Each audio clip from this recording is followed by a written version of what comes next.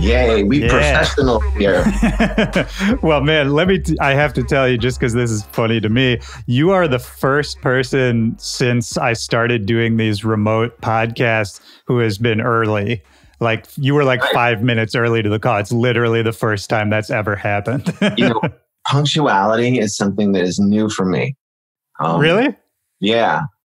I used to be late for everything. And then, I don't know, this pandemic thing has just made me like on time and like on it, you know? I mean, I guess there's really no excuse to be late when you're just in your house. Exactly. Yeah. I don't have to like, how long is it going to take to get here? And Google Maps it and all that shit. So, right.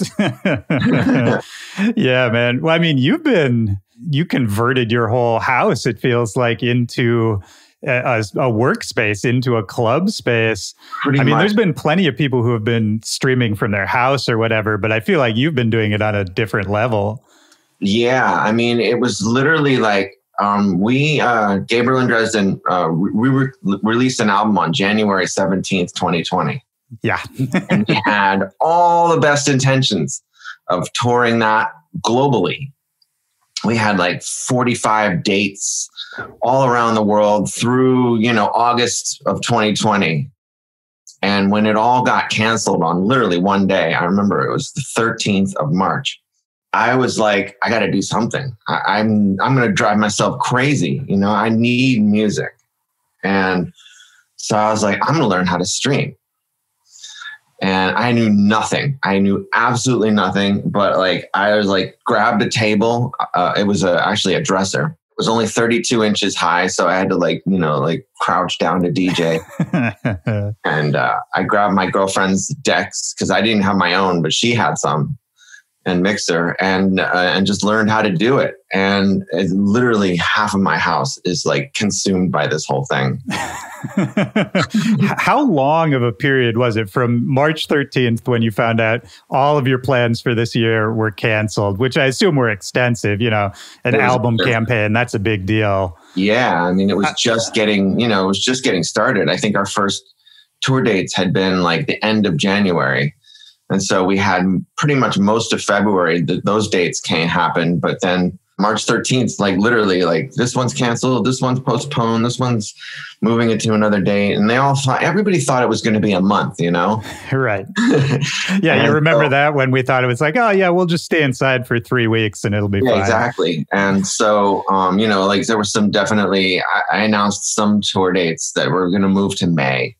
Sorry, guys, we have to move the date to May. You understand, right? And all tickets will be valid for this new date. Unless you can't make it, then you get a refund, the whole shit. Yeah. And so, yeah, I mean, it was like, I literally took me a week to learn how to do this. Like, right. But how quickly, I guess, is what I'm asking. From March 13th, are you the kind of person where the second you realized that this was going to be longer than people thought, or that, things had flipped and this just wasn't going to happen anymore, did you sort of just immediately decide you had to figure out something else to do? Yes, because I knew I would go crazy not being able to, because I had, when you work, when you plan on a world tour, you're expecting to entertain people for a long time to come. Yeah. And that, to me, it would have been a crushing blow to not fulfill any musical communication like that. And so there was no information on the internet on how to really stream, like on Twitch. Right. I found something that it was like literally like clue finding. Like this article told me about OBS. And this article told me about the cameras I'm going to need. And this one's how to connect your mixer to OBS and all that. So I had to piece things together. And that's what took me until March 19th to come on. And I also had to convince my music partner, Josh Gabriel, that this is what we need to be doing. Because he was like, no, we don't need to be streaming. We're going to make a sound pack. Then we're going to sell it on Splice. Right. And, because we had heard that, there's pretty good money on Splice. And we actually, that was the thing that I was doing concurrently with learning how to stream, was making a sound library from our last album. That was the concept. We were going to make a sample library from the album we released in January. That's a good idea. And we did it. It took about 2 or 3 days of just chopping, going into the audio folder of each song and like, this is a good one. This is a good one. Deciding whether or not the raw sound is the one we want to use or the process sound is what we want to use. Right. But that was the number one plan we had. Yeah. And we didn't know. We had no idea that the streaming thing would actually take off. So he was like, yeah, if you want to stream, go ahead, do a stream. Right. And I was like, I'm going to do the first one on Facebook, and not knowing that it was going to get cut. Oh, right. Of course. Yeah. Before we knew about any of that stuff. Right. Yeah. I had never, ever streamed music to the internet prior. Like we had done a couple of Q&A Facebook lives, but that was about it. So, which is so funny because you've put music on the internet and been involved in people hearing music for basically your whole life and your whole career, right? Definitely. And then just this one slight change to the paradigm, and all of us had to relearn everything. It's just so funny to think about, man. I have a fear of cameras. And like I've always felt weird behind a camera, and then adding a microphone to the whole thing is even more stressful. What about on stage? Is it the same thing? Stage is fine because, like, I don't know. I got used to that, but I never got on the mic ever in a club. Okay. Like, maybe once or twice. I don't know, because I was drinking. Yeah. But would Josh do that? I did not feel comfortable. But would Josh do that, or were you guys the duo who were just never on the mic? Never on the mic. Josh is actually even more, he gets very self-conscious on the mic. So he definitely, like, if there was ever an announcement that needed to be made in a club setting, it was me. Right. And I had I forgot I had a history in radio, which actually is what has helped this whole streaming thing, is that I have a history in radio, but I forgot that I used to talk on mics all the time. Well, yeah, I mean, I was reading up on some of your background, and there was definitely some things I had no idea about, before I really looked into it. You were born in Connecticut, right? Yes. Or raised in Connecticut? Yes, I lived there until I was 30. I'm 51 now, so I've been in California for 21 years. And until you're 30, that's a lot of time to put in Connecticut, man. Yeah. Well, the thing that I think really helped was I grew up on New York radio, and I got to go to New York club venues and hear some of the greats play. I got to go to the Sound Factory bar and hear Little Louie Vega on Wednesday night. And I got to hear Junior Vasquez at the Sound Factory. And there's another guy named Jonathan Peters who was an amazing DJ, and I got to hear Danny Tenaglia at Detour. And like, I grew up, and I feel very lucky to have grown up in the New York area, but living in Connecticut was a whole nother thing, and DJing there. Right. Were you DJing there from a young age? I graduated high school and I pretty much went straight to DJing. And so like 12 years. I did Connecticut, and I actually managed to create a little bit of a following from being a DJ. It wasn't easy in Connecticut. Yeah, I can imagine. People care about. Most people just literally showed up because that's the place they're going to drink, and that's the place they're going to hook up. Yeah. And so, accepting that as your role, you're basically the ringleader of people's drinking and hooking up endeavors. Right. That was one of the reasons why I chose to leave when I did. Sure. Well, I mean, that's a thing, right? Is there's, in 12 years, it doesn't surprise me to hear that you built up a following and that you were known around town, because I think anyone who sticks around long enough, that long, that's what you deserve, assuming you're a good DJ, which you obviously are.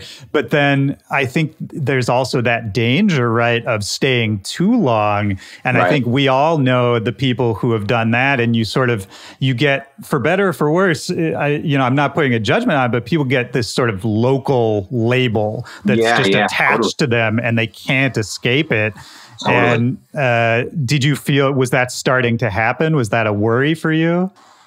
I mean, I literally exited at the peak of my success. I had a show on like a radio station, a 50,000 watt, like very powerful, listen to radio station. I was bringing guests to my club residency. I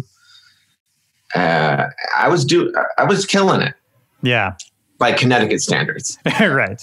And then I got this call in November of 1999 from a guy named Swedish Eagle. And Swedish Eagle is a legendary radio host in Southern California. Yeah, shout out to Swedish Eagle, man. I met him a few years back and did his radio show, and I'd heard his name for so long. He's one of those guys that I think a lot of people who maybe just got into the scene in the last 10 years or so, they don't know who he is. Right. But he's been so influential. Yeah. And like, from first of all, he was a K-Rock, KROQ DJ in the 80s. And that was, a very important station for the breaking of alternative dance music. And then in the early 90s, he founded this thing called Mars FM in LA. It was America's first pure dance music station. Yeah, and this is back in the day, right? And then this is like 93. Yeah, it was 93 to 96. And then 96 to 98, he did Groove Radio on the same frequency, but it was a different owner. He convinced two different radio owners to do this dance music format. And then one day, it literally came crashing to a halt. And so he called me and he said, I love you doing his voice. Dave, I don't know if you know, but Groove Radio is off the air, and we are going to come back as an internet radio station. And I was like, internet radio? He's like, you don't know it, but internet radio is going to be the future. And he's like, you know how you hate Clear Channel and you hate all these companies that have these very tight playlists? Well, we're going to compete with them, and we are going to blow them out of the water. Man, I mean, it's so funny because it sounds quaint now to talk about internet radio, but back then, I mean, that's visionary, man. It was visionary, and his partner was a guy named Bob Ezrin, who, if you read credits of Pink Floyd albums and Kiss albums, he's the producer of these records. Right. So he was using his money that he made from producing for a tech startup. And this was Web 1.0 tech. Right. And so I was like, it sounds interesting, Eagle. Why don't you fly me out there and let's talk about it. So he bought me a plane ticket and I flew to California, and I had a meeting, and Bob Ezrin was there, and I'm like a crazy credit reader, and so just to be in the room with this legend was amazing. And then he asked me some questions about what I thought about radio and where it could be going, and I gave him some answer that he liked, and he looked at Eagle and he said, "Get this guy, he's good." Which probably was one of the greatest things that was ever said to me. Right. Well, that's the dream, right? Is that someone actually that's what everyone wants, is, the hand that plucks you out of, totally. You get kissed by a prince and you're like, you're now a Disney princess. Right. Yeah. So, then I had to go home and make the painstaking decision of whether or not to give up, $1,000 a week playing in local clubs for the potential of being something greater than a local DJ. Sure. But that something was also undefined, right? I mean, it's leaving security and it's leaving a sure thing for a maybe not sure thing. So I went to my program director of the show the station that I had the radio show on. And I explained to him Pete Tong. I said, there's a guy named Pete Tong. He's got a show on the radio, on the national radio station in England, every Friday night from 6 to 10 p.m. And he's using his A&R skills and his radio skills and his DJing skills to come up with this amazing show of all the best new music in the week. And I want to be like him. And he said to me, well, do you think you could be Pete Tong in Hartford, Connecticut? And I said, probably not. He said, well, then you need to get out of here. And you need to go do that because you're definitely going to be more in line to become Pete Tong if you're in LA. Right.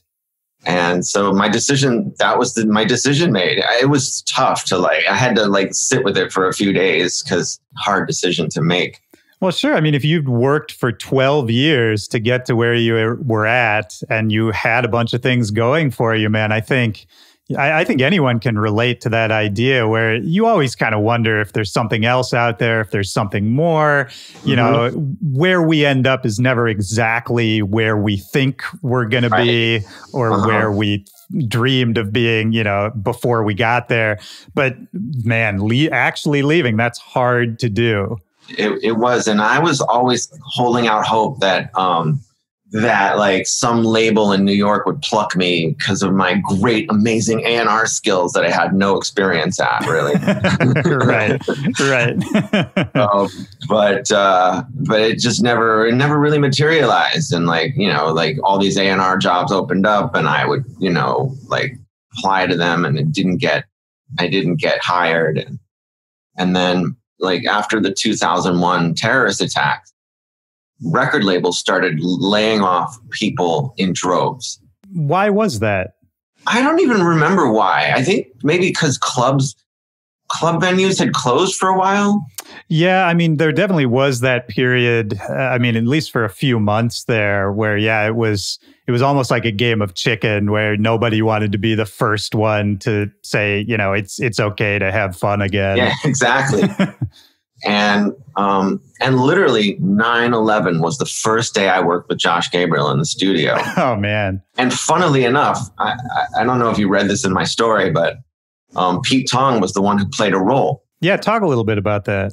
Well, when I went to work with Groove Radio, one of the more amazing things about working there was that Swedish Eagle had these relationships with amazing DJs. And when they play LA, they would come by to do a live mix on our station. And one time Pete Tong was coming to come. I had planned it for weeks, how I'm going to act when Pete Tong is there, because he was my God. Yeah. Well, and not just you. At that time, I think people know who Pete Tong is, but to give it the frame of reference. At that time in the mid '90s, Pete Tong was like a god. He was a god. The essential mixes, all of that. I don't think you can overstate how influential that was at that time. The gods were basically Pete Tong, Paulo Confold, Carl Cox, and Judge Jules. Those are the gods. Yeah. And so he came by the station. I didn't do the interview. Eagle always did the interviews, and occasionally he would ask me to join in. Right. And so Pete, he said to Pete, you're one of the greatest A&R guys out there. You always know the hot new record that's coming out. What is hot for you? And Pete is like, I got 3 tunes, right? And I know 2 of them, and here's one that I don't know, right? As a terrible Pete Tong impersonation. Yeah, it was better than I would have done, yeah. So he pulls out this white label, and he was like, I just played in Seattle 2 nights ago, and the opening DJ played this record, and I love it, and I don't know what it is. And I knew what it was. And so I politely entered the room, and when he was playing it, and I said, "That is called I Wanna Be You by Chocolate Puma." And he's like, "Really? You know this tune?" And I'm like, yeah, it's a jam, And it's like, I was like saying, "Oh, it's sampling Climb the Wall." I knew all the history of everything about it. Right. And he said to me, "Do you have any other picks, since you know so much about music?" And I was like, "I'll tell you what, I will make you a CD and I'll give it to you when you leave." And so I made him a CD of the things. This was like when CD burning was brand new, state of the art. Blank CDs were like $5 each. Right. Yeah. And so he left there with a CD of like 10, whatever I could fill on the CD, picks of mine that I think would be great on the Essential Selection. And I put my phone number and my email on there. And so sure enough, the next week, 3 of the tracks from that CD were on the Essential Selection. I was like over the moon. It was just like, I've arrived. I'm going to be a star. Right. Yeah. This is it. So he emailed me after the show and he said, "Great choices. Do you have any more?" And so he gave me his DHL number, and he's like, "Just fetch, send them to me. And we'll keep it going." This is when you couldn't really email music yet. Yeah, it's so funny to think about those days. There was no Dropbox. There was no WeTransfer. There was nothing. Yep. So I would make him a CD on Monday and FedEx it to him in England that he got by Wednesday, or enough to get it on the radio. Yeah. And so every week there would be a couple of my selections on the Essential Selection. And so he emailed me after 3 or 4 weeks of this, and he was like, "I really need somebody on the ground in America to find me some American talent. And seems like you know what you're doing. And so I'd like to hire you as a scout for me." And which kind of is that A&R job you were talking about, right? So yeah, totally. And so this was just before Winter Music Conference 2001. Right. And so I didn't have a mobile phone yet. And I was like, I'm going to get a mobile phone so I can be at Pete Tong's beck and call in Miami. And I got a cell phone, and I got all ready to go find talent in Miami. And lo and behold, the first night I'm in Miami that year, I met this guy at Giant, was a LA club that was hot at the time. And they had this thing called the Giant Hotel. Probably, that was the first club brand hotel I'd ever seen in Miami. Sure. 10 years later, Avicii did it, but Giant was first. And they brought in all kinds of people for this hotel. And one of them was my partner, Josh Gabriel, who had a software project called Mixman. It was the first loop-based software. I think that had a maximum ability to handle 8 2-bar loops. Sure, yeah. So you could take these 2-bar loops and try to make a song out of it. But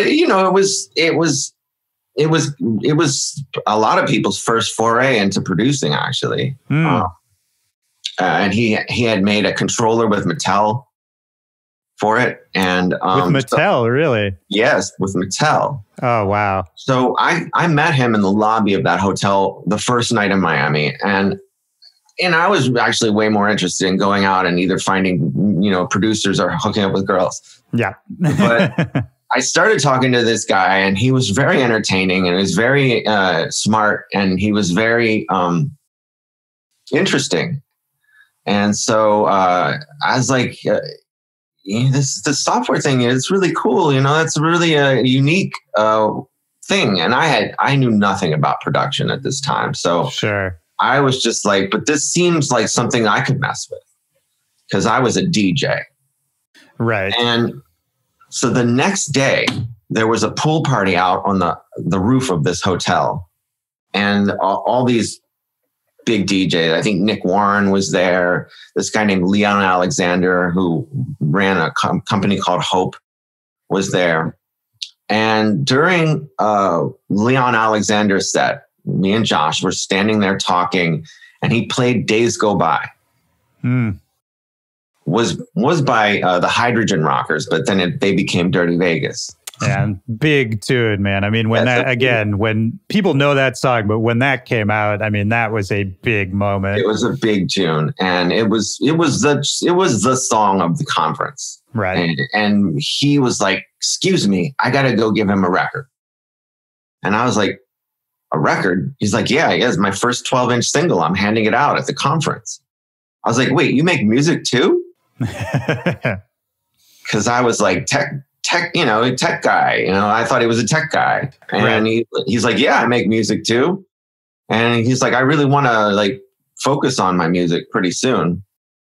And I was like, "Well, I'm a scout for Pete Tong. Maybe could you give me a copy? And if I like it, I'll give it to Pete, and maybe he'll play it on the Essential Selection." He looked at me and he's like, "Yeah, right. Pete Tong." I was like, "No, seriously, I know Pete Tong, and I'm looking for music for him. Like, look at my." Showed him my outgoing calls. It showed Pete Tong on it. He's like, "Okay, I'll give you a record." And I was like, "Well, if you have a CD, I can go listen to it in my room right now and tell you what I think." He's like, "Yeah, I got a CD." So I went down to my hotel room that had a CD player in it, and I listened to it, and I was like, "Damn, dude, you sampled OMD. That's a great sample. I'm going to give this to Pete." So lo and behold, I did give the record to Pete, and Pete loved it, and he played it on his show, and I made an instant friend. Right.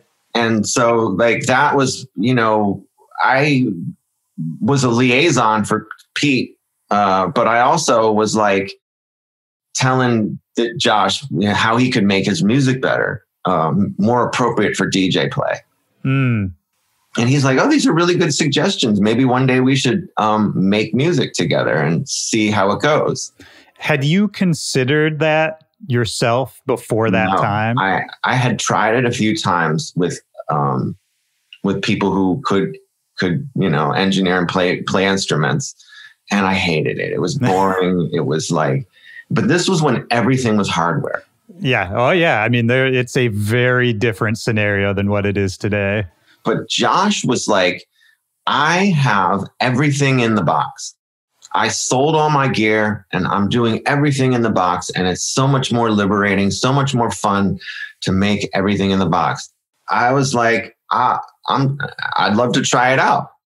And so actually, like about 3 or 4 months later, Pete's like, "You've been really, really working hard for me, and I can't pay you what you're worth, but I can give you a project that you could go find somebody to work with on, and maybe if it gets taken, we could pay you for the remix." And I was like, "Well, what do you got?" And he's like, "Well, I'm looking for remixes for this New Order single that I'm doing the A&R for. How would you like to do a New Order remix? And if we accept it, we'll give you like $5,000." Yeah. And I was like, New Order? I definitely want to do a New Order remix. And I was just like, who can I reach out to? He wrote back and he's like, "Why don't you ask Josh Gabriel?" And so that's how Gabriel and Dresden started, was a New Order remix. Yeah, that's really beautiful, man. I mean, I love that you introduced Josh to Pete Tong and kind of got him that shout out, that big up there. And then Pete turns around and kind of puts you guys back together. Let's put a pin in that moment for a second, because when you were talking about New Order and the remix for New Order and your eyes kind of light up, when you started, even maybe before you started DJing, but when you were just a kid going to clubs in Connecticut and in New York, I just want to give people context, because I think people don't necessarily understand the kind of music that was being played at that time, why that music is influential to the music that we're talking about now, and sort of those connections there. I mean, what was it like for you as a teenager going to a club in Connecticut or New York? I mean, what kind of music was there? What kind of a scene was it? Well, the club that I was able to go to when I discovered that the jocks didn't want to hang out with me was that's a tough moment. Yeah. the jocks. I went to one of the jocks parties in like 10th grade, and they're like, "Get out of here, nerd." Like, I literally got kicked out. It was really like that? Wow. It was literally like that. It was just like a movie. And so I really wanted to find a way to meet girls. And so I heard about this club in Greenwich, Connecticut called the Cafe. And the Cafe was a club in the top floor of a classic church that was built in the 1700s. Oh, amazing. And Greenwich, Connecticut, to give you context, is one of the richest communities in America. Okay. So there's a nice place, nice building, historic. Nice place. It was like, it literally was built in the 1700s. So it was just like amazingly gorgeous, classic 1700s church. That there was this music going on Saturday nights from 6 to 10 p.m. And the DJ was a guy named Moby. Oh yeah, I did read that, and now you're reminding me. That's wild, man. So this is what, late 80s, early 90s? Yeah, it was like 86. Okay. So Moby hadn't even gone to New York yet. He was still a local Connecticut DJ. Yeah, he was a local. Still, he's just a guy in Connecticut. Connecticut DJ, and he was DJing every Saturday night in this. It was a juice bar. There was no alcohol. It was in a church, so he definitely themed a lot of the music gothy, new wave style. I mean, the first time I ever heard house music was from him, and I just was so incredibly lucky to have this as my first foray into dance music coming out of speakers. And was it all underage? Is that why it was a juice bar? All kids? All underage. Basically, I think the limit was 18. Like you couldn't be 21 and go here. Yeah. So, and New Order was steadily on his playlist. He would probably play 4 or 5 New Order songs a night. So, and that was always the biggest moments in his set, was like Blue Monday or Bizarre Love Triangle or any of those records. And did you get to know him in those days? I did. He actually, I went up to him one night because I was just like, I could do this. I could be the music selector in a room. And I was like, because I noticed him fiddling around he had a Vestax mixer. Oh yeah. And I was like, I see you fiddling around, but I was like, I want to know a little bit more about it. Right. And he's like, here, I'm going to explain it to you right here.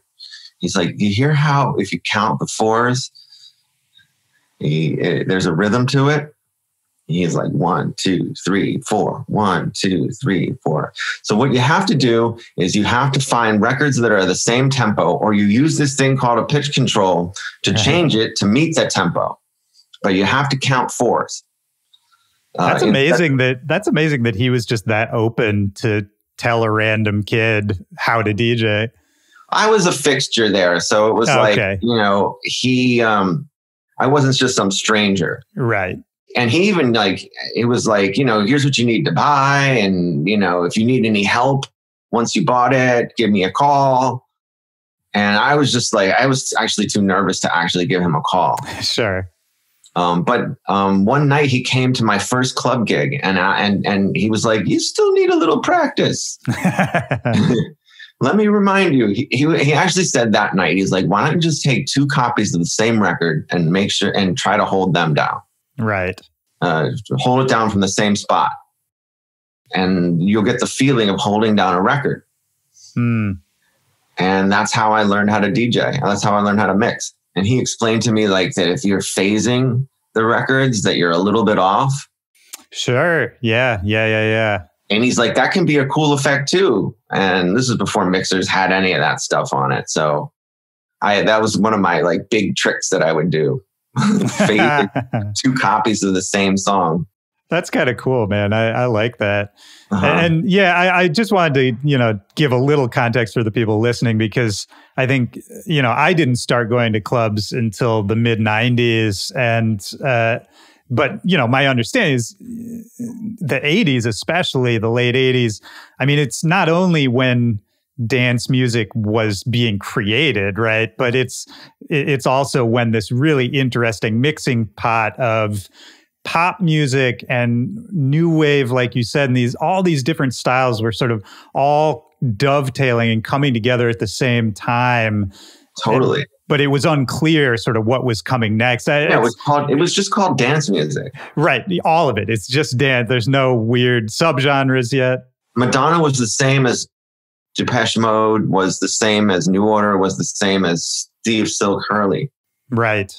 There was no like subgenres. There was no Beatport. There was no nothing. The Beatport was actually physically going to New York every week and like hoping that you could get a copy. Right.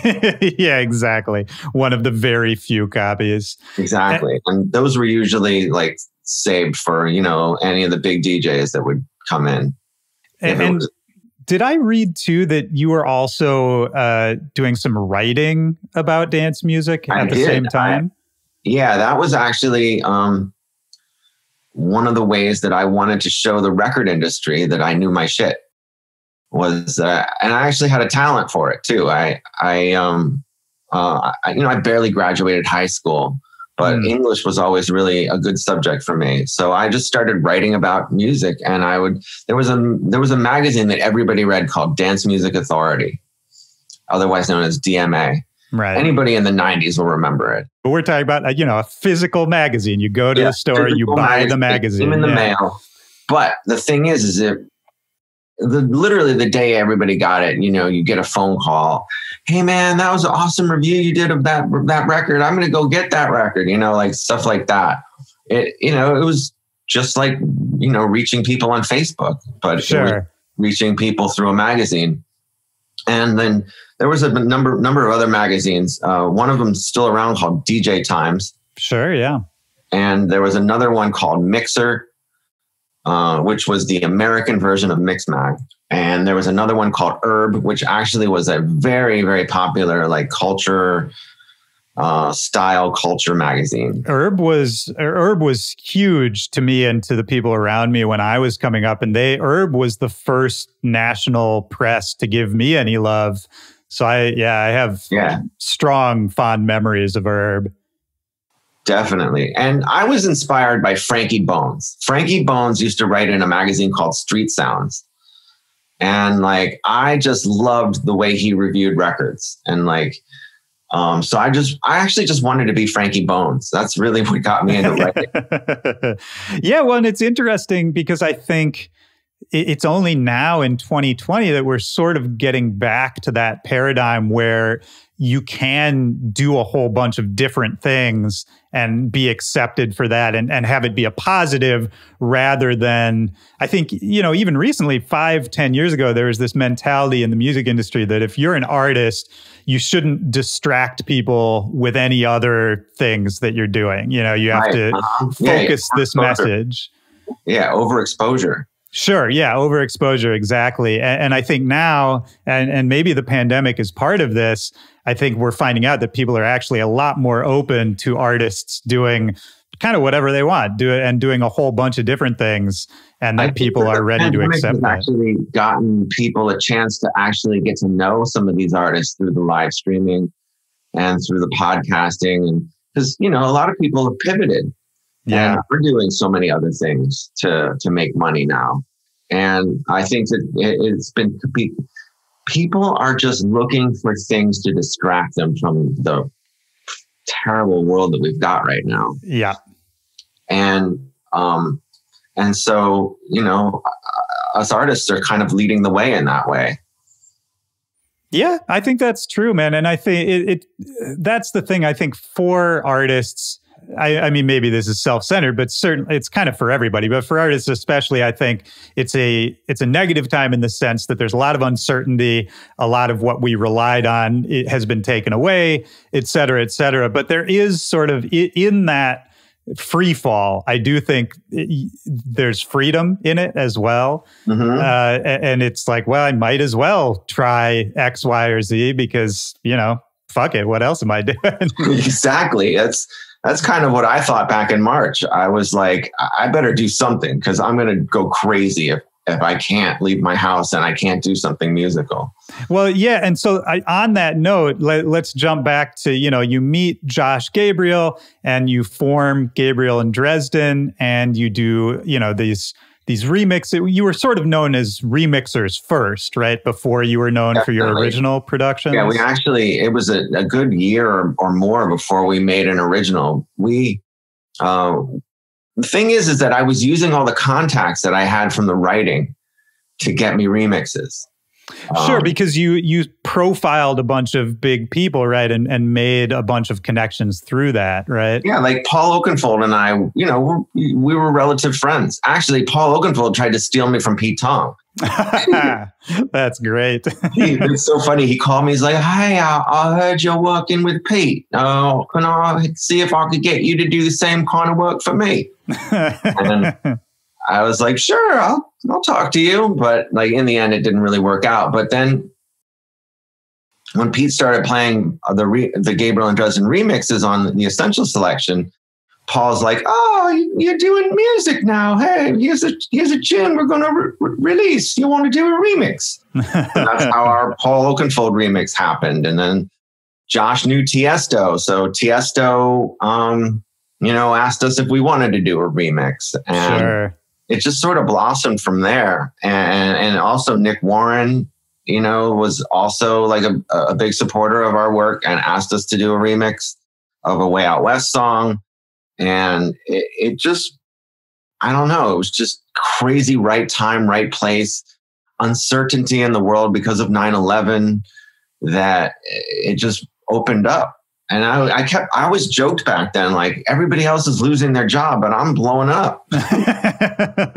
Right. And it did. I mean, it happened once you guys got together and really started doing it, then things started to happen really quickly, right? We were both very open-minded towards each other.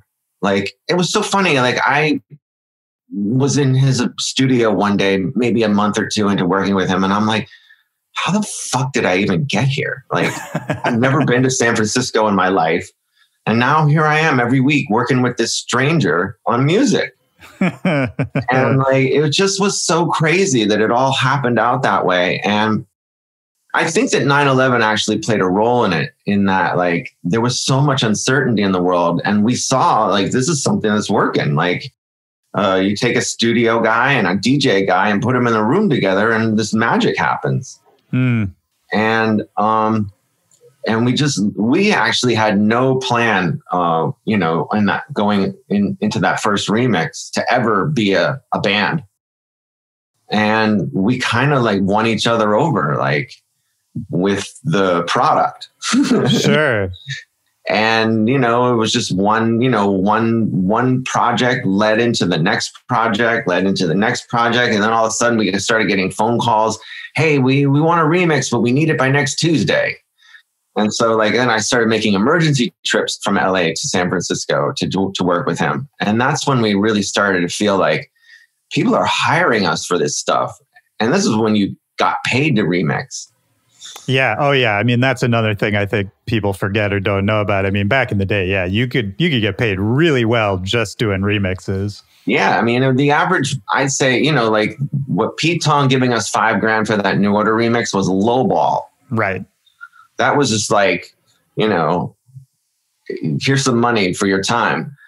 But like, some of the other projects we had were like, there were 5 figures involved. Oh, sure. I mean, and even the idea of remixing, it was still kind of novel, right? Mm-hmm. I mean, and there was still so much potential for what a remix could do for a song or for a record label. Not that there isn't now, but I think now everyone just kind of knows what a remix is, and it's been devalued by the fact that it's just kind of old news, I think. Yeah, even though it can still blow up a song.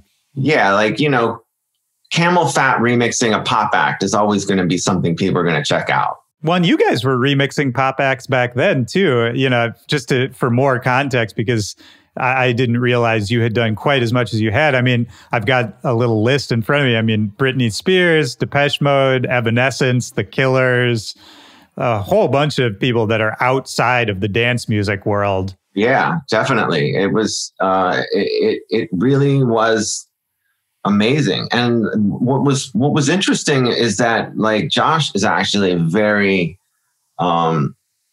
he's very particular about the things that he works on, and he has to love it. And it was just interesting that like we got all these projects that he loved, like Annie Lennox. I mean, it wasn't like a hit song by Annie Lennox, but just to work on an Annie Lennox vocal, right? To get those stems. Yeah, and just hear her raw voice and just like, oh, that's what a singer sounds like. And it was really fun. Probably, I'd say that 3 years was probably the greatest 3 years I ever had when we did all those remixes. And that's what, like early to mid 2000s, right? Yeah, it was like 2002 to 2004 or 5. Yeah. Because that's when, after 2005 was when we actually really started to focus on our own music and our own brand and all that stuff. And I mean, that time too, some of the people you've named, I mean, it was a big time for trance music and for progressive house and all of that as well, right? I mean, at the same time, you guys are doing your thing. Oakenfold is, huge. I could name a million other people, but I think trance as a genre was really having a moment too, right? Definitely. I mean, the top 10 DJs in DJ Mag were mostly trance acts. And getting played by these DJs had a lot of meaning too. Does it have less meaning these days? Has it been, those power centers been a little more decentralized at this point? It's interesting with all the Shazam that's happening now. It does seem like, getting supported, like back then, getting played by Tiesto was a massive thing. And we got so many fans because Tiesto played our records. Right. And I'm actually not sure because, we're not like an act that gets played by the big DJs anymore because we don't make that kind of music. Sure. Well, I mean, you guys have always sort of just sounded like yourselves, if you know what I mean. Yes, definitely. Not that the music doesn't fit in, and I think it fits in now kind of as well as it did at any moment, but I think it always just sort of sounded like you. Yes. And actually, it makes me wonder now that I'm saying it, in those early days, were you guys trying to fit in with a sound or a scene or a style? Like what were the building blocks of that inspiration to sort of develop what became your sound? We weren't. Like, actually, what's interesting is that before we actually started DJing together, we never thought anything about the tempo. We were just like, what tempo does this vocal sound good at? And that's where we would set the tempo for the remix. So, occasionally the tempo of the song dictated the tempo of the remix, but we never thought about that until we started DJing. And then we started knowing what 128 meant and what 132 meant and what 135 meant. And it still wasn't like the tempo. Like back then, the trance that everybody was playing was 140 and then deep music was 130. Right. Like the first Anjuna Deep records are 130, 132. So, that was deep compared to 140. Right. Yeah, the definitions have definitely changed over time.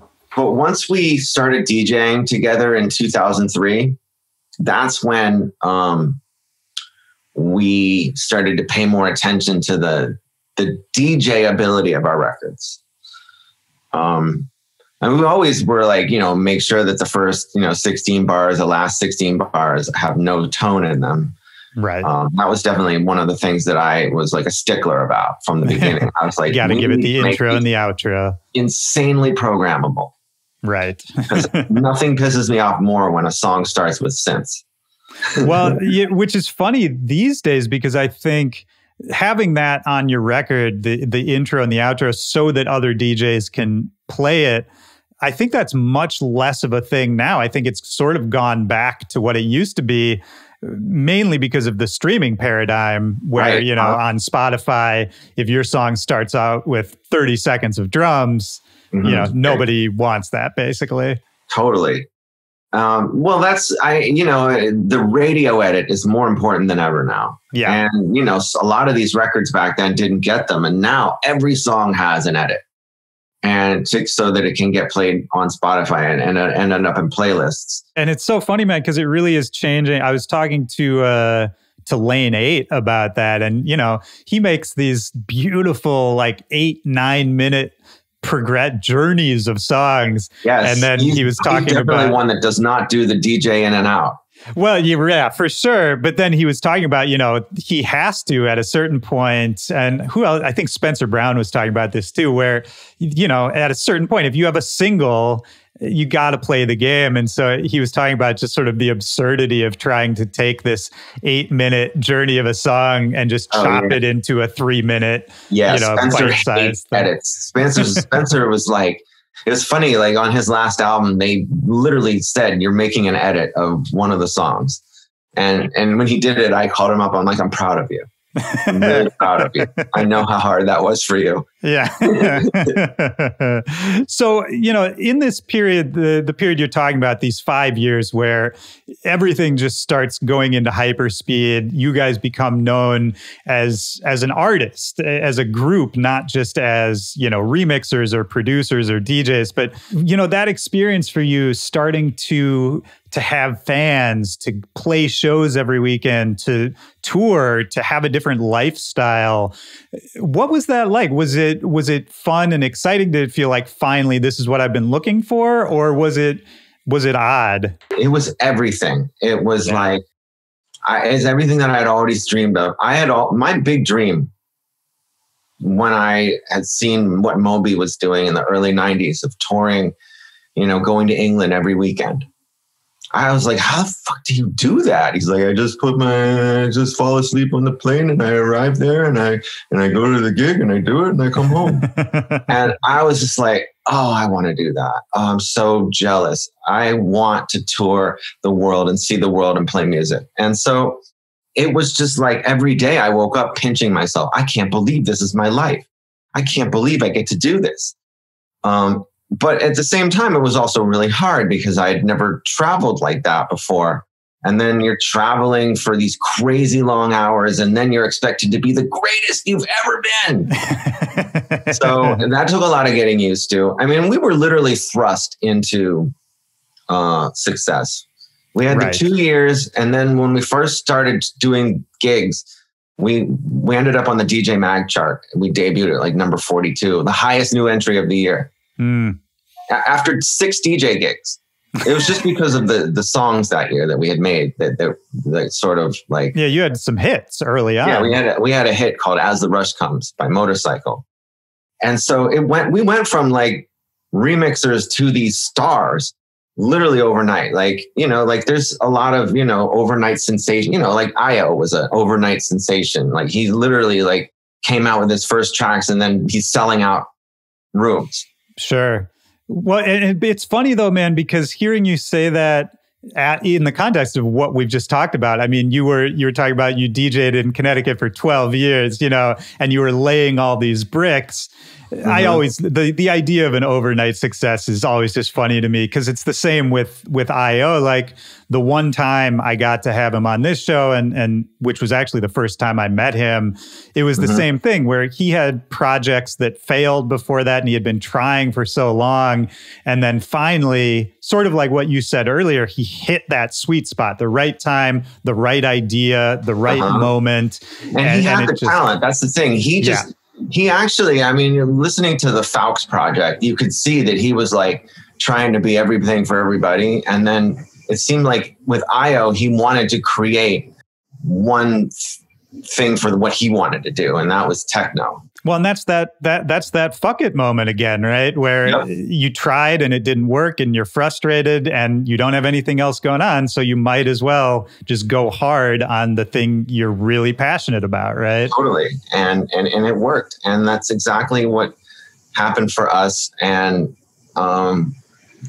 the following 4 or 5 years were amazing, but also very painful too, because we became a little bit of the classic, touring story of overextending ourselves, going to too many after parties, maybe a little bit too much partying.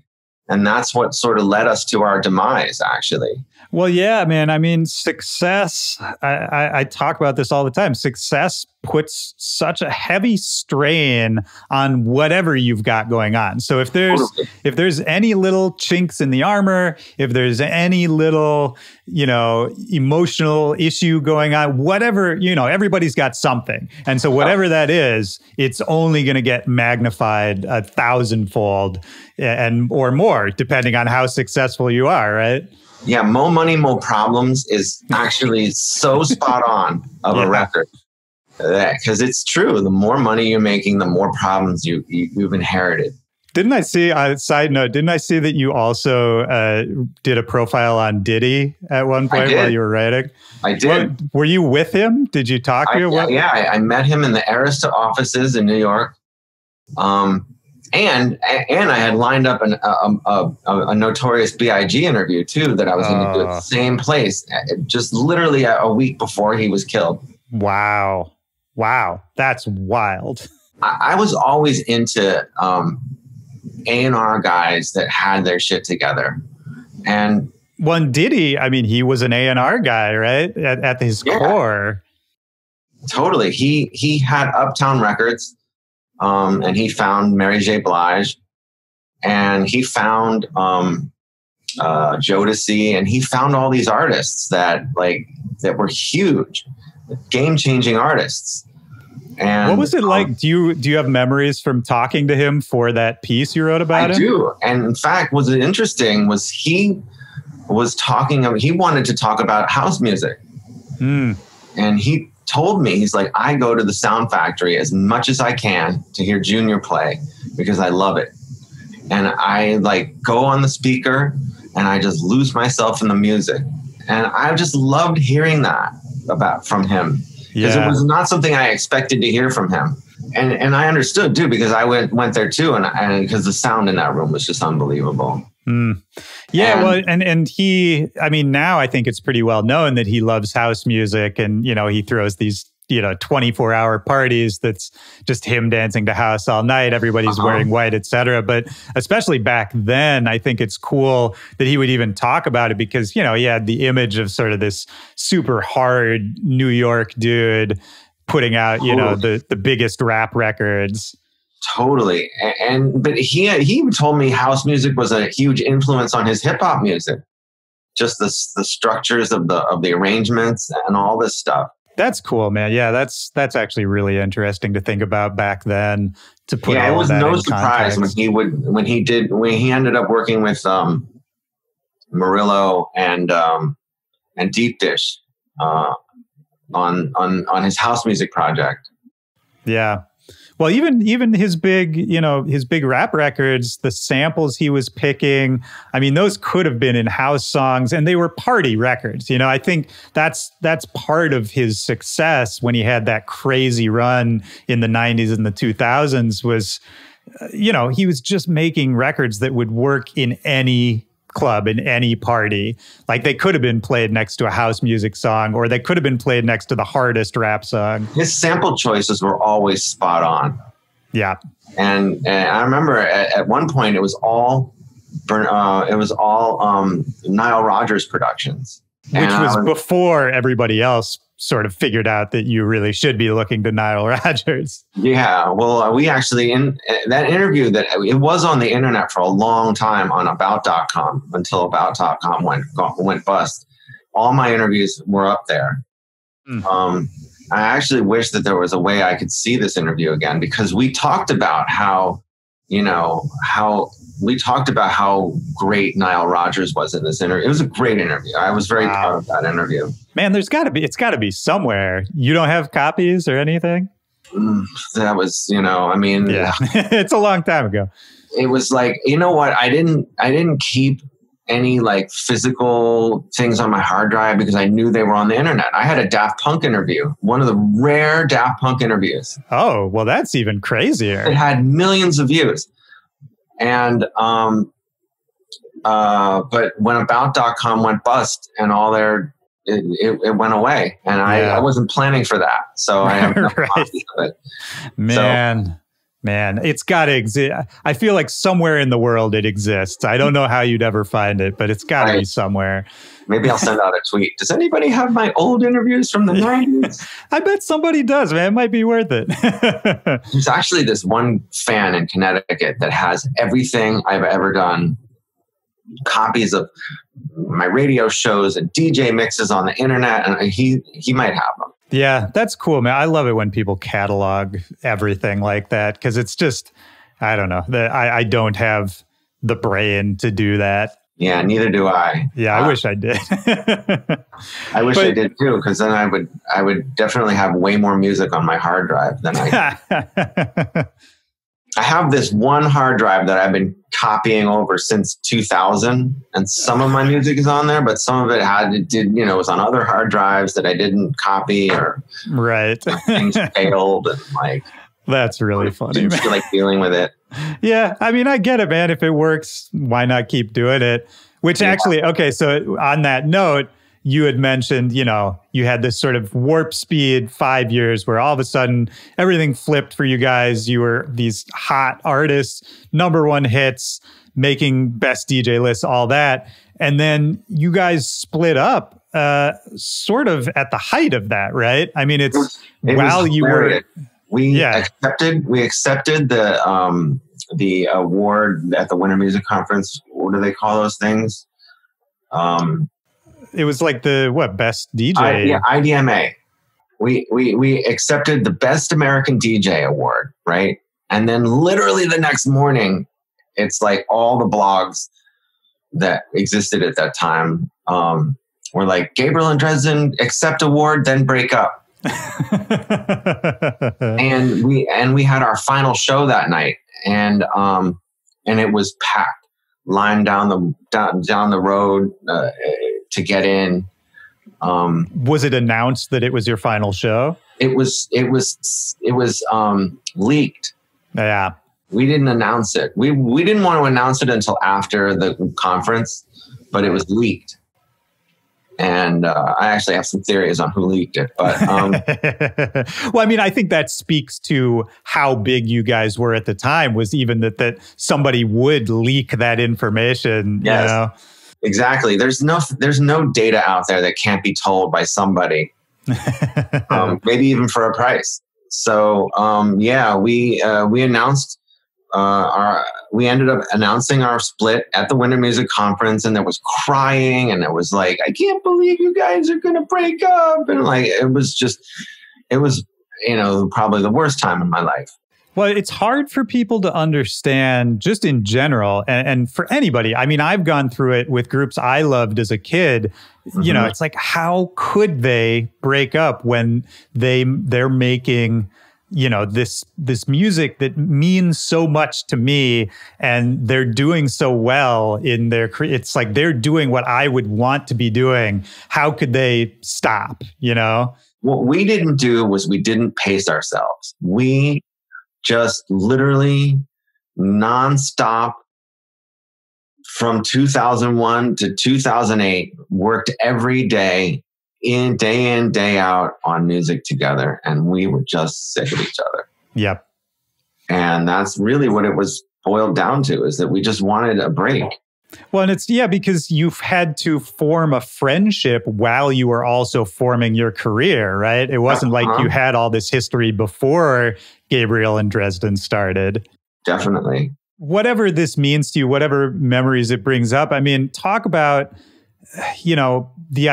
coming to that point of saying, we got to stop this while it's so successful. I think that's got to be a super hard thing to do, even if it's good for you, even if you can't keep on. It's got to be very frustrating when things are going well in the career and you worked so hard to get there. It was frustrating, but there was definitely some serious problems happening that I needed to personally deal with, and Josh needed to personally deal with, that was getting in the way of us being a band. And we were at a point where we were arguing about everything about a song, and it just didn't feel right. It was it felt toxic. Sure. It's an argument argument about a song that's really an argument about something else, right? Right. And we had we always had this ability to before sort it out. And during this period of time, we just didn't have the tools we needed to sort through the problems we had. And so it seemed like the right thing to do. Now, I mean, we probably could have actually said, hey, let's just take a step back here for a second, maybe just take a few months off, do other things that we want to do, and then regroup and figure it out. But there were a couple of factions that were also like people in our ears, on both of our ears. Sure. Also telling us things. And it just seemed like the right thing to do at the time. Well, yeah. And I mean, that's another thing, right? Is it's not just you guys. Once the success and the money comes in, then people, then you're making money for other people too. Mm-hmm. And there's a bunch of people that are either relying on you or just invested in what you're producing. And so nobody wants to stop that machine. Definitely. And I mean, like the Beachy documentary is a perfect example of that. Yeah. That like, there were so many livelihoods on top of, his career that would have been affected if he had stopped touring. And he had to make the choice that was right for him. Yeah. And that's what we did. We made the choice that was right for us at the time. In hindsight, it was probably one of the worst business decisions in the history of dance music. But it had to be done, right? And 3 years later, you guys reunited and you've had this whole second run that has been really, really interesting. What was it like, not to sort of gloss over that period in between, because I know you both, sort of did solo projects and worked on other things and evolved as artists and people, but, that process of reconciliation and coming back together, what was that like? I mean, was there... The reconciliation process was like, it was one of those things that sort of happened organically, like our coming together. Each year, that club giant would give us an offer to play their New Year's party in LA. And the number just kept going higher in terms of to the point where we are ridiculously stupid if we turn this down. Right. Like, I don't even want to say it. I'm actually embarrassed by the amount of money we made that night. But we were like, we can't hate each other that much that we turn this offer down, right? Like, I agree. And we weren't sure what it was going to feel like. So the day before the gig, we finally got together to talk about the show and what we were going to play. And we got that magic feeling that we used to get going over records. Like Josh would play his picks. And I was like, man, you got such good taste in music. And then he would hear the things that I was playing. And we just always knew what was right for the DJ set. And I think that we both went out of that meeting thinking that the magic is in Gabriel and Dresden. Like just the way that we came to put this reunite set together just felt right. And from what happened that night, like literally by the time, Monday morning came along, our booking agents had like multiple offers for us to do a reunion show for them. Oh, wow. And it was a sort of a thing where we were like, we'd be idiots to throw this, to take all this money off the table that we're being offered. Sure. I mean, but sure. I think that was another veiled way of saying, I really enjoyed going over with music with you and DJing with you the other night. Yeah, I was about to say, I feel like the money was probably just a convenient way to sidestep the fact that maybe enough time had elapsed that you could both appreciate what you had actually built together, right? Totally. And it was funny, like we re-entered the dance music industry and it was a totally different beast. I mean, that's crazy too, right? From 2008 to 2011, a lot changed. A lot changed. I mean, the festivals were were starting to become the big thing. And, Swedish House Mafia and Deadmau5 and Avicii and all these new acts that weren't really anything when we broke up were now, commanding way more money than even we were when we were successful. Sure. And new sounds and new styles becoming popular. Mm-hmm. And so it was like, we got this one year. The 2011 was the year that they sort of treated us like we were those guys. And then it was just like, no, you're old. You need to make music. You need to be releasing music every week is what somebody told me. Wow. And we just tried. We tried to make this, this big room music that everybody else was making. And it felt like two guys trying to make music. Sure. And well, so that's that we talked about that earlier, right? Is when you started and people latched onto you, you weren't chasing a particular sound, right? And we were literally chasing a sound. We were using Vengeance drum packs and things that were just not, like part of our music making process. And, there were A&R guys in our ear saying, you need to get with some new sounds and like, you need to accept the new sounds that are happening. Which is why in like 2014, 2015, we decided to not make music for a while, which really kind of went until 2017 when we finally did a Kickstarter to fund the making of a new album that got signed to Anjuna Beats. Right. And since then, the new album as well, Remedy, also on Anjuna, also kickstarted, right? Mm-hmm. Yes. And talk a little bit about the idea to use a Kickstarter to fund the making of an album. I mean, had you guys just you came back, you sort of tried the new thing, you tried to, do maybe what you thought people wanted or who's somebody in your ear. It didn't exactly go the way you wanted it. Was it just sort of frustration and just was it another fuck it moment where it's just, let's just do what we like to do? Here's what happened is Tony McGuinness from Above and Beyond called me one day randomly. And he was like, I'm driving through London right now, listening to your debut album. And when can we get another one? Your debut album is one of the greatest albums of all time, he said to me. And I was blown away. Like, I knew that they liked that album, but I didn't know that it was one of the greatest albums of all time. Yeah, that's big. And so he's like, what's it going to take for you guys to be able to make another album? And I said, I thought I was being kind of funny. And I said, funding. Because I was kind of like, make an offer, sign us, like, I don't know, what you want an album, make it happen. Right. And I literally thought about that for 2 years. And like, I thought about Kickstarter and I mentioned it to Josh a couple times and like, we can't do that. People are going to laugh at us, but then I saw, I can't think of her name right now. The girl from the Dresden Dolls. She had a video. Palmer. Amanda Palmer. Amanda Palmer, yeah. Yeah, she had a TED Talk called The Art of Asking. And I think she made a book of the same thing. And it talked about how her fans wanted to lift her up.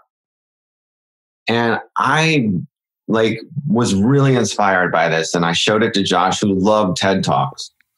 Like, Josh used to bore me with TED Talks in the hotel room. Like, we're going to have to watch another TED Talk, right? Right. So here I am giving Josh a TED Talk.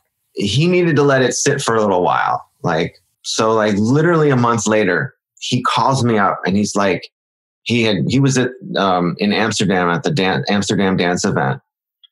And he had this moment, this epiphany moment, like, all right, I figured it out. We're going to make a trance album and we're going to use Kickstarter and it's going to be great. And I was like, all right, let's do this.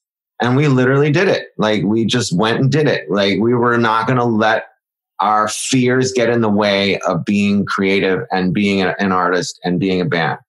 Well, because and fear is part of it, right? I think I think that's a big reason actually why more people don't do something like that, is that there's this weird fear or anxiety that if you do something like start a Kickstarter or go directly to your fans and say, I want money for this project, there's a weird thing that, and it's not true, it's false, that if you present yourself that way, that it somehow sort of diminishes like your you success as an artist or your success, or that you're no longer, that you can't project this image anymore. It's all this weird bullshit, but I think a lot of people are kind of hamstrung by it. Well, I mean, my booking agent told me, you have to be bigger than you are, always. And you have to present yourself like you know, don't lower yourself to like, I don't know, responding to DMs and like a whole bunch of things were wrong. Yeah. That's why she's not my booking agent anymore. But that stuck with me for a long time, that like, if we did a Kickstarter, that would admit that we're not these millionaires, right, you know, untouchable artists that are just better than you know? And I'm really glad we did that, because it actually made us a lot more down to earth. And it also brought us closer to our fans, who felt like, you know, we didn't know we were going to get signed to Anjunabeats, but when we got signed to Anjunabeats, they were like, wow, we funded a thing that got on Anjunabeats. You know, it was like, right, people were really incredibly proud to be a part of that. And it's a special thing that you can share with, you know, with the real core, the real people, not that there aren't thousands of other people who maybe didn't contribute to this Kickstarter that also love what you do, but the people who did, I mean, that's a core of people, that's a community that you've shared this experience with, right? And honestly, I believe that this Kickstarter community is what really gave us the groundswell of success in the streaming world. Is that these people were already activated and motivated to support us once again in a direct to fan situation. Right. Yeah, which is exactly what the streaming situation is. And again, I mean, the club quarantine thing that you guys have been doing, just for anybody listening who doesn't know, I mean, it started off, you were playing every single night, right? The first 15 shows were 15 days. Yeah, every night, just playing. Every night. It was just, long sets, right? Long. I would go, I did not want to deal with reality. It was too hard for me to deal with reality. And so being able to be people's entertainment helped me too. Right. Until like, you know, everybody's like, you got to take a break. You need a night off. And then like, I was like, okay, well, let's limit it to 4 times a week, you know? Yeah, which is still crazy. Yeah, it was just still crazy. Now it's 3 times a week. I just took a month break off. How was that? It was amazing. You don't seem like someone who's good at taking breaks. No, I'm not. I'm a workaholic, and I love my job. I fiend for it. Yeah. I loved the flow of what I created, like that, like, you know, Friday, Saturday, Sunday, you know, my weekend is covered. Right. Playing. Right. And then, you know, Tuesday, I get to do it again. I mean, it's a beautiful thing, man, to see, you know, somebody like you with the career that you've had up to this point still be so in love with what you're doing and so passionate about it. Do you think, like, if you look back, is there something you figured out along the way, or something you did, or is it just something about who you are as a person that you're able to still have this much passion and love for the game this far in? Because I know a lot of people who have just had a lot of success, but you just burned out or gotten jaded. You know, what is it that you've been doing? It wasn't always this way. In fact, there was a good chunk of the 2010s that I didn't pay attention, that I didn't care, that going on Beatport was painful, that I didn't love the music. I wasn't finding the music that inspired me. That, I mean, it turns out that I wasn't I just wasn't right. I wasn't ready. I wasn't right in the head for it. And like, I've come back to this area of falling in love with the music from all the moves that I've made, from the Kickstarter and the signing with Anjuna and the, starting the stream. These are things that have reeled me back into like caring and there's just an amazing abundance of great music now. Yeah. And great artists.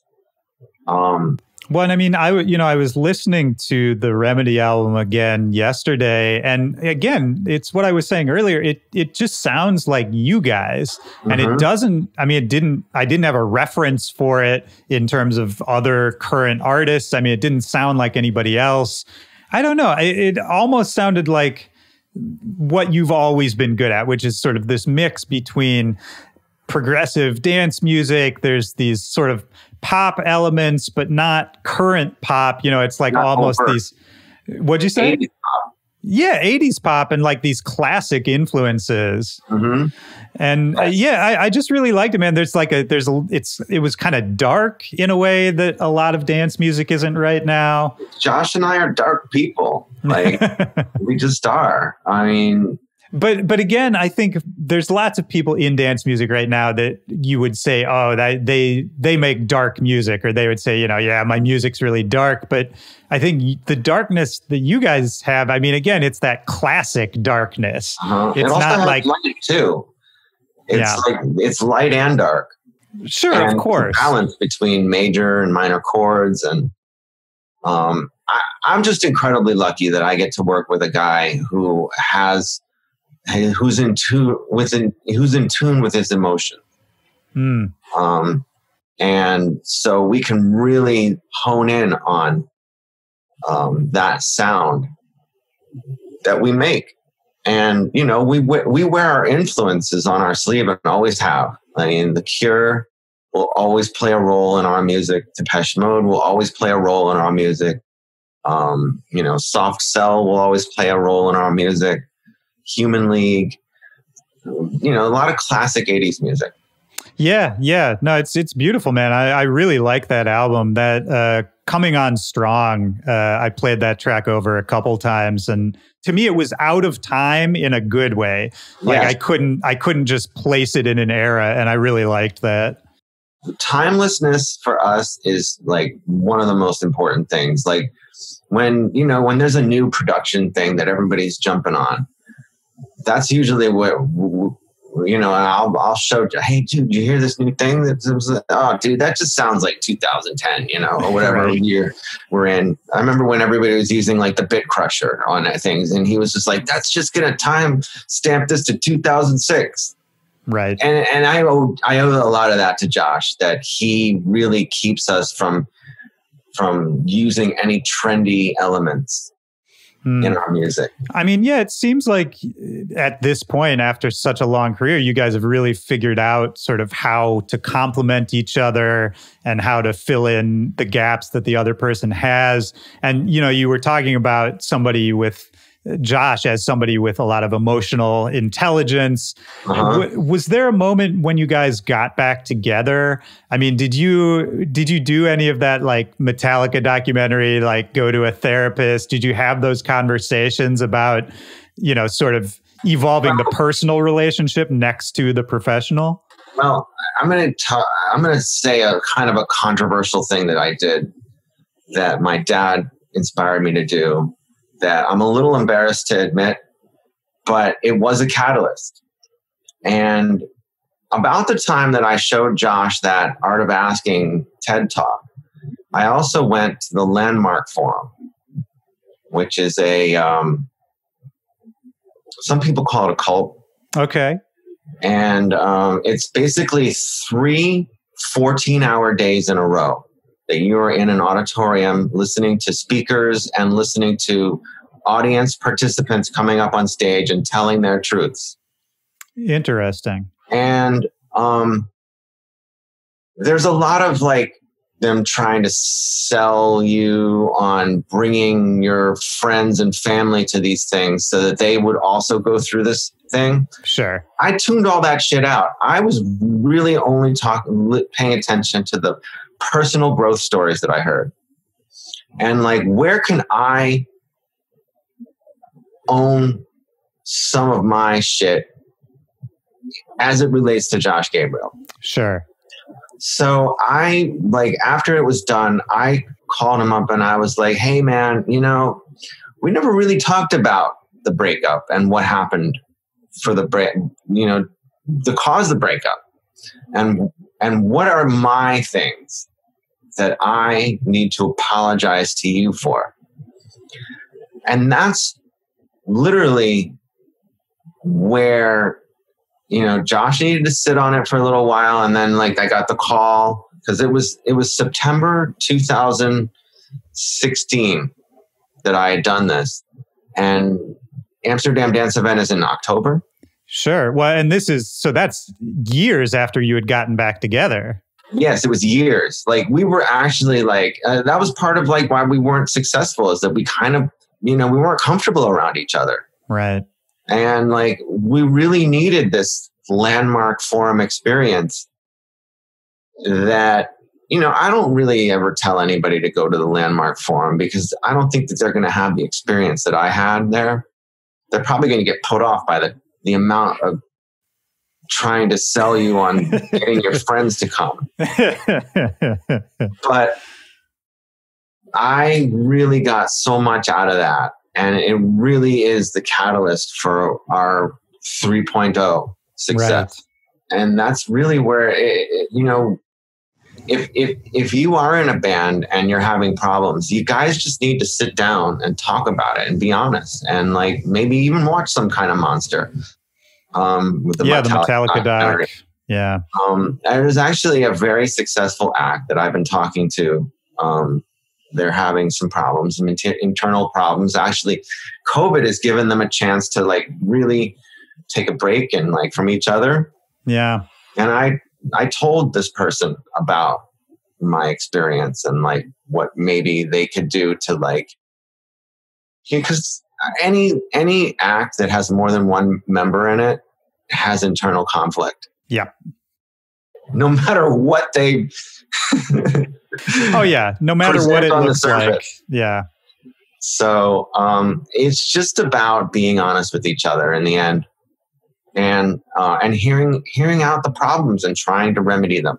Well, and the fact that you came to it, you know, and this is true, I think it goes beyond just artist groups and bands. I mean, it's any relationship that you came to it saying, okay, before we start, I know I did these things wrong, and right. Opening it that way, I think, I mean, that's just smart relationships, man. That could apply to any relationship you have with anybody. Definitely.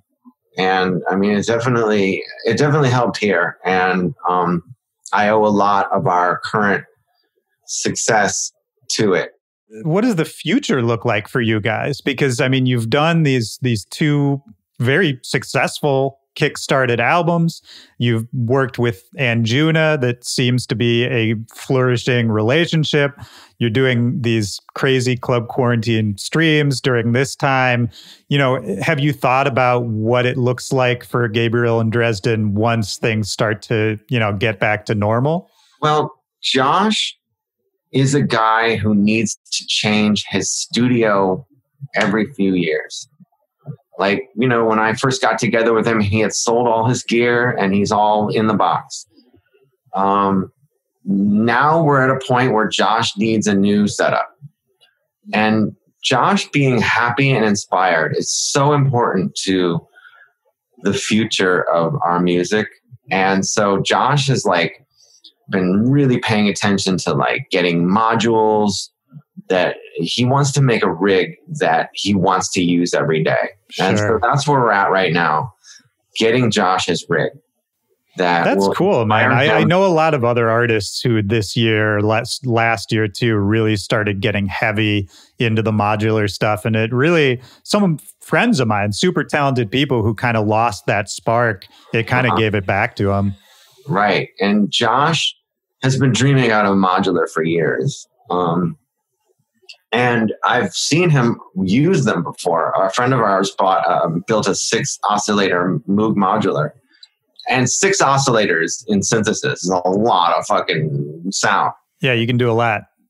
So we made 2 songs on a modular synthesizer. Right. And it was probably the 2 most fun things we've made in our career.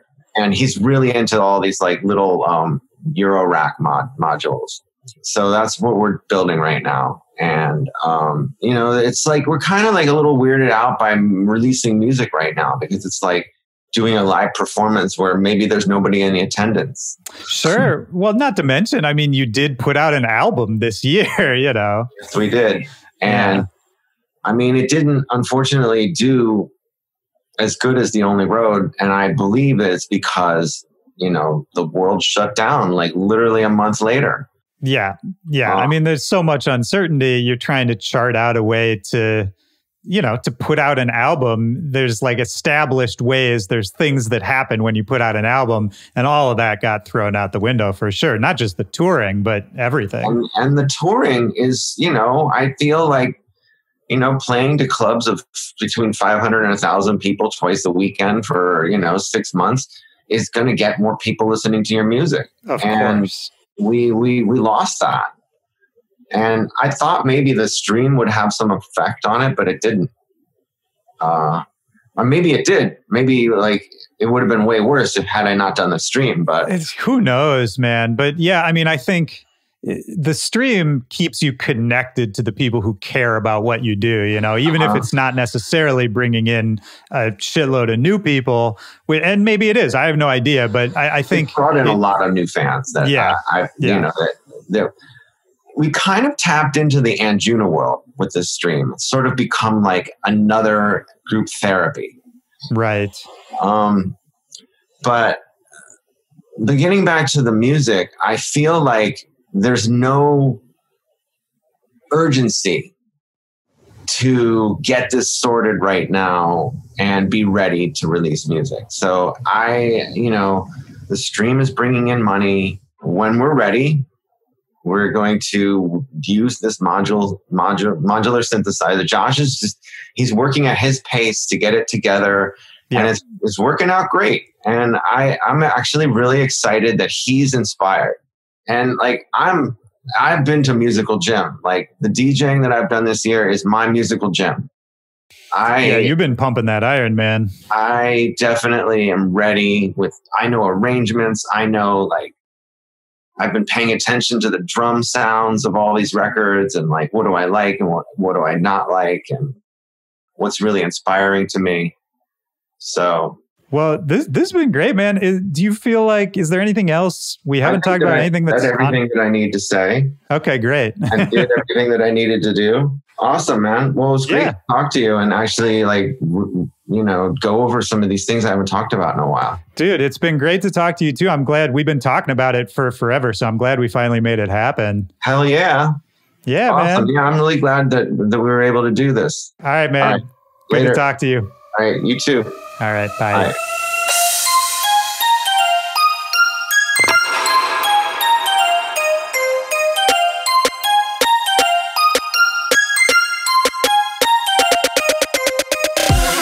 All right, that's the show. Shout out to Dave. Great to have you on the show, man. Shout out to Gabriel and Dresden. That was awesome. I hope everybody out there enjoyed that as much as I did.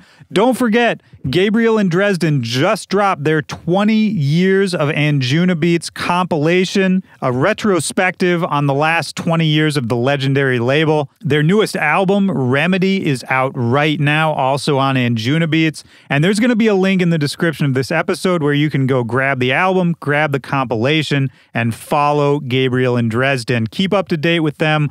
Watch their Club Quarantine streams. All of that is in the link. My name is Willy Joy. You can follow me as well at Willy Joy or at Back to Back Pod on all social media. Also in the description, you'll find a link where you can come join the Back to Back Discord. Come on in there. Come chat with me. You've heard me talk about it before. If you make music, come and share it, get some feedback, meet some other like-minded producers, and just in general, just come hang out with us, man. We're a good group. What else are you doing? What do you got to lose? Come join the Discord. All right, so look, that's it for this week. The team went crazy this week, doing some outreach, reaching out to some new guests, people we haven't had on before. We're going to see what comes back from that, but I'm pretty excited with some of the names that are being thrown around right now. Look, I hope you, the listener, you hearing my voice right now, I hope you are doing well. I hope you're safe and healthy and happy. I hope 2021 is starting off on a good foot for you. And I hope, whatever you're working on, whatever you're trying to accomplish, I'm sending you support. I'm sending you good luck. I'm sending you good thoughts in general. I know it's February already, but it's still a new year, still a new start, new energy. Hold on to that vibe. I love you all. Take care of yourselves. Take care of the people around you. And I will talk to you next Tuesday. For Back to Back, this is Willy Joy. Peace.